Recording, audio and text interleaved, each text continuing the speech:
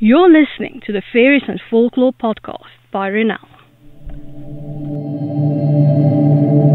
I'm dark fantasy author Ronel Janse van Vuuren. With nearly a decade of digging around in dusty folklore books, researching creatures of imagination that ignited my curiosity, I'm here to share the folklore in a nutshell and how I reimagined it for my writing in An Origin of the Fae.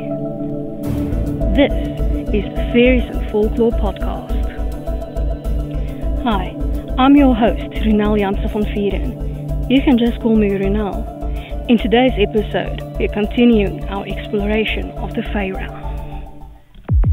This episode is brought to you by my Origin of the Fae book series.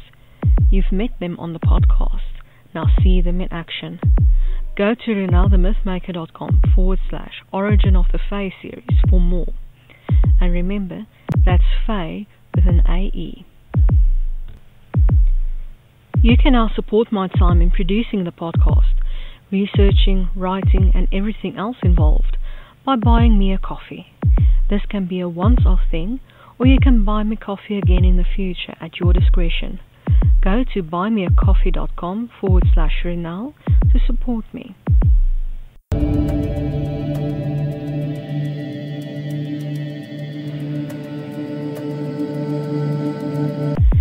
We're continuing our exploration of the workers of death.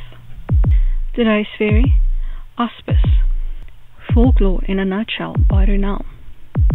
The Aspis is sometimes confused with the wyvern because they both are dragons with only 2 legs, but the wyvern is much bigger and with other attributes than the Aspis. From the folklore of medieval Europe, the Aspis is a small dragon poisonous to the touch. Even getting too close to it is to invite death.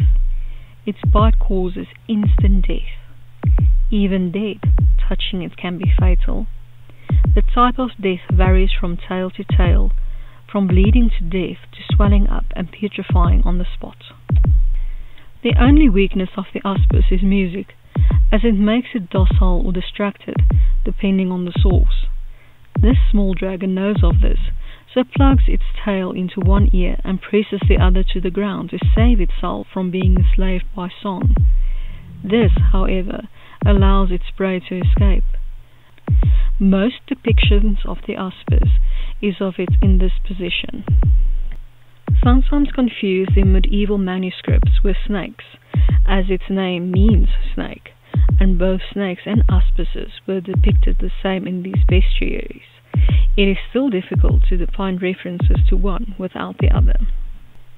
And now for my interpretation of the Fae in An Origin of the Fae, Aspis. Aspices are only found in the deepest forests, near caves, either natural or created by them, where they protect trees that grow golden fruit. These fruits are only meant for consumption by Fae, but mortals often challenge each other to acquire the forbidden fruit. The Aspis is small, the size of a foal, and moves quickly through the forests with its 2 legs. Its wings, shaped like that of a bat's, can take it high above the treetops.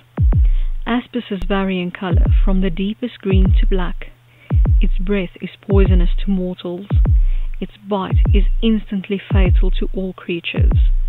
Touching it will systematically paralyze you until your breathing stops. Just as folklore suggests, music is its one weakness.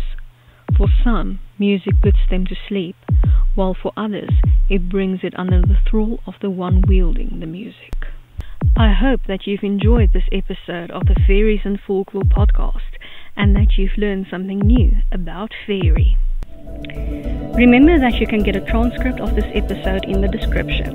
If you're new to the podcast, why not go and grab your free copy of Unseen, the second book in the fairy tale series, on my website, ronelthemythmaker.com. Loads of folklore, magic, and danger await. Take care.